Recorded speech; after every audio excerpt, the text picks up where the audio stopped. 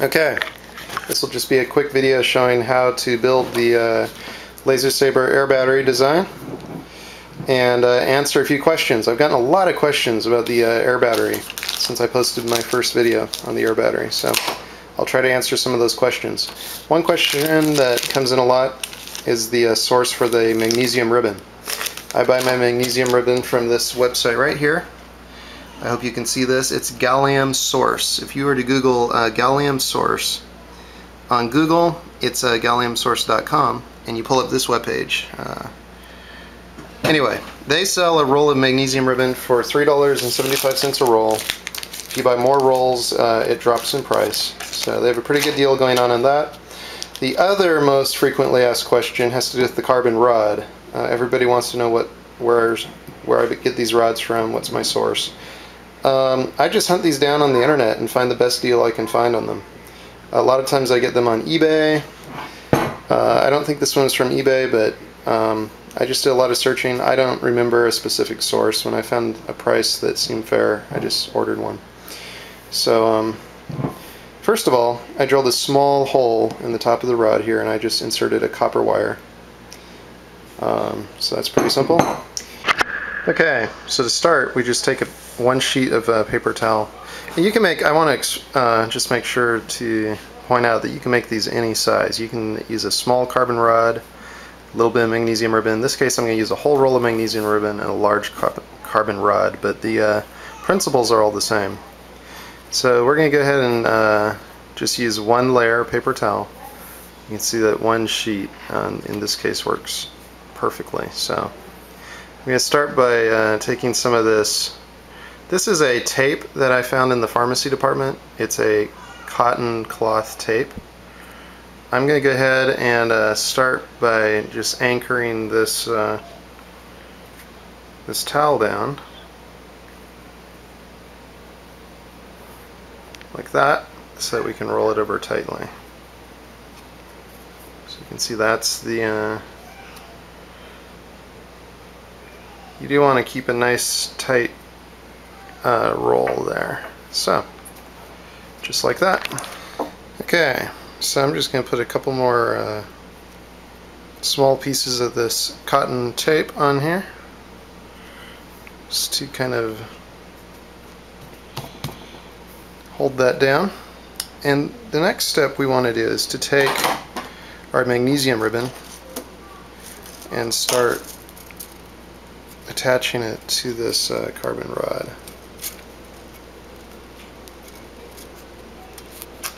Again, I'm going to use this cotton adhesive tape to start that. Okay, now it'll just be a matter of rolling it onto here with a little bit of separation. So I'll come back to that in 1 second. Okay, I just want to point out one important thing. When you come around here, you come by the first winding, you want to make sure that you keep about an 1/8 inch spacing between the ribbon. Don't let the ribbon touch itself. You want to maintain this spacing all the way up here to the end. So I'll continue to put some more winds on here and be back in a second. Okay, one thing that I always do for durability reasons, as soon as I get to about my 3rd winding at the beginning and again at the end, I put on a layer of black electrical tape just to hold this on securely so that it doesn't come loose. So I'm going to do that now. Okay, so I put on 2 layers of the tape, and I'm going to continue on just as before, just rolling this on, a little bit of spacing. So I'll come back here and show you my progress in just a second.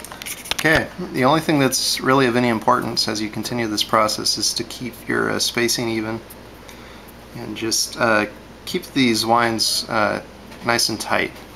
You don't want these loose at all, so keep a lot of tension on these. So I'm going to go ahead and continue this on up, and we'll see where we run out of ribbon at. Okay, you can see I've got the windings done all the way up here to the top. So now I'm just going to put a layer of electrical tape. I'm going to leave this portion sticking out free, and we can clip an alligator lead onto that. But that's pretty much it, folks. Let me put this last layer of tape on this end, and I'll be right back. Just thought I'd show how I attach the tape here. It may be helpful for somebody. I start the tape here and then I cross over the magnesium ribbon here, and then I come back in under it just to leave this ribbon exposed. And then I'll wrap the tape around a couple wraps, and that'll be it.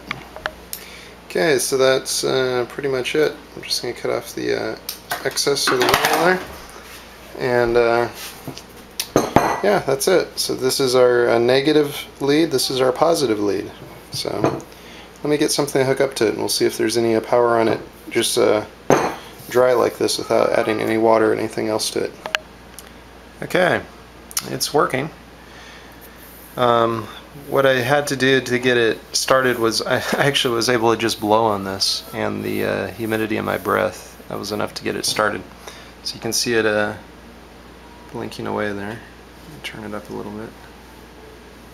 So anyway, it's enough to get this started. Now if I was to put this in just regular tap water or spring water or any other type of water, this would generate quite a few milliamps. Probably somewhere around 100 milliamps or more. Now you can also use salt water and get about an amp out of one of these. And you can also just dip it in water and then just let it run on the air humidity alone if you live in a humid environment.